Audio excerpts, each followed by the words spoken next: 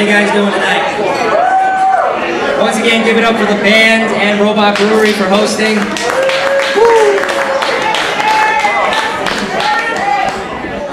It may be obvious, but I'm new at this. I don't even know how to use this microphone.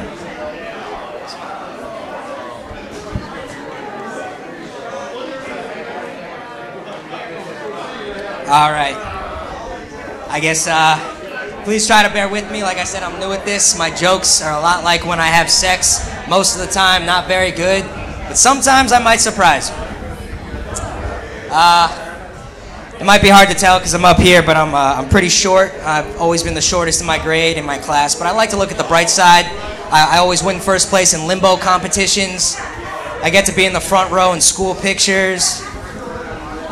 Short people are usually associated with being very aggressive, very angry, but I'd like to disprove that because we're actually very friendly and very down-to-earth people. That's my short bit. Thank you. Appreciate it.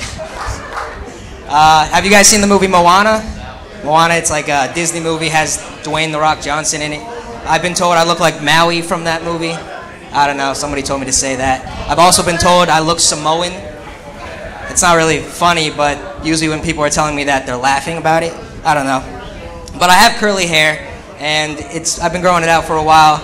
And having curly hair is a lot like having a toxic girlfriend. It's a bitch to deal with all the time, not gonna lie.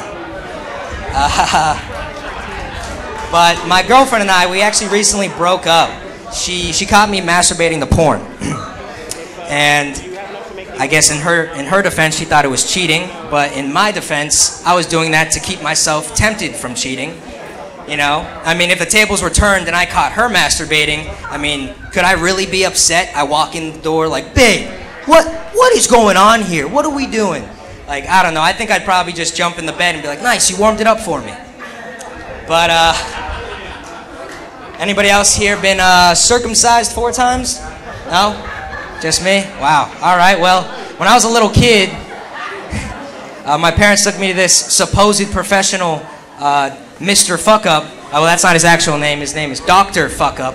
And, yeah, he circumcised me 4 times. I mean, I'm not upset. I'm not upset at him. I don't have any hate towards him. He obviously didn't make a lot of money, but at least he got to keep the tips.